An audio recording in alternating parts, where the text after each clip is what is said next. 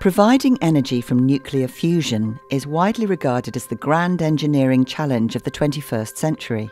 Unlike fission, where the atom is split to produce energy, in fusion, two lighter atomic nuclei are merged to form a heavier nucleus. This is how stars transmute matter into energy, and this is the main goal of plasma physics research. An international experimental fusion reactor under construction in France, ITER, is aimed at demonstrating that fusion power can generate energy. The IAEA has played a key role for ITER's creation and its endeavours.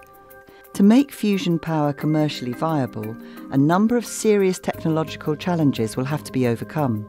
A plasma with temperatures exceeding 100 million degrees Celsius, 10 times higher than in the core of the Sun, has to be confined and controlled using the largest magnetic fields ever produced. Finding the right materials and the mechanism that will extract and convert the enormous amount of energy are also among the major challenges in producing electricity from fusion.